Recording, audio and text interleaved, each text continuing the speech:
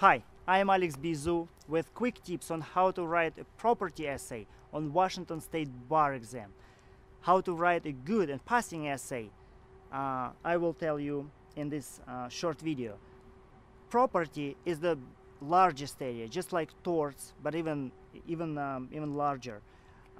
Therefore, for my preparation for the bar exam, I divided it into sub areas. I will name them for you right now, and I will give you a suggestion on how many essays you have to do in each of these areas. They tend to test easements, creation, termination,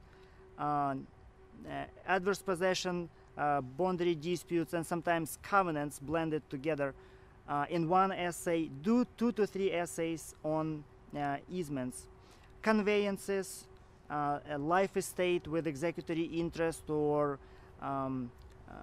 possibility of reverter or right of entry. Do 2 essays on that, 2 to 3 essays. Also, profit license you have to do in easements, and they like to trick you by giving you a situation when a grantor reserved a right to fish in a deed. That will be an easement, in my opinion, not a profit or not a license, you know.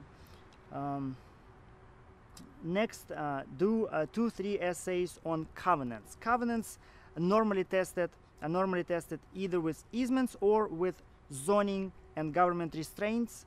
So creation of covenants by plot, zoning, and termination of covenants. It can be by violation by other owners or merger.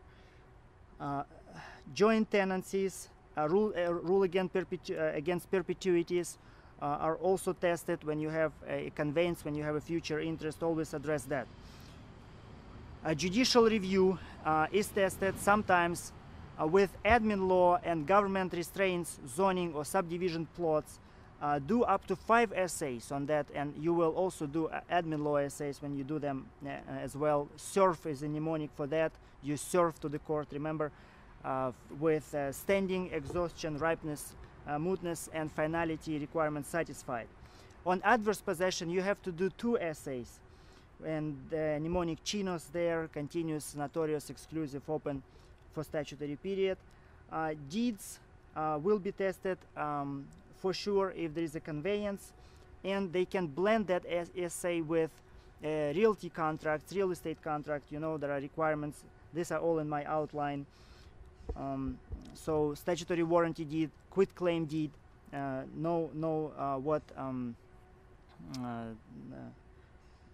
what they transfer there, you know, statutory warranty deed only transfer whatever rights the grantor has.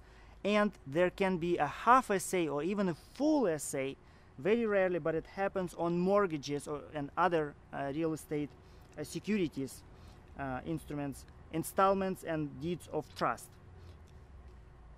Lastly, landlord-tenant law may be tested on the full essay, or sometimes, I saw it tested with community property.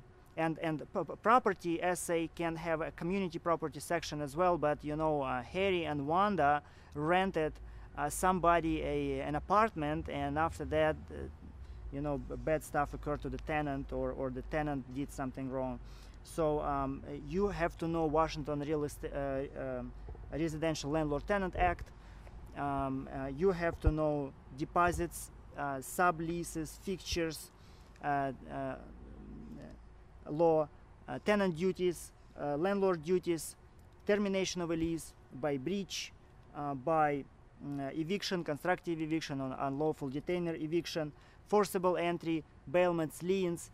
That's what you need to know for landlord-tenant law. On my bar exam, there was a full essay, the 3rd essay on landlord-tenant law. So I advise you to do a total of 15 to 25 essays on property. I did 18 essays on property. That was enough in my study course. I wish you the best of luck on your bar exam, and be successful in everything you do. Have fun when you study. Thank you for your time. Bye-bye.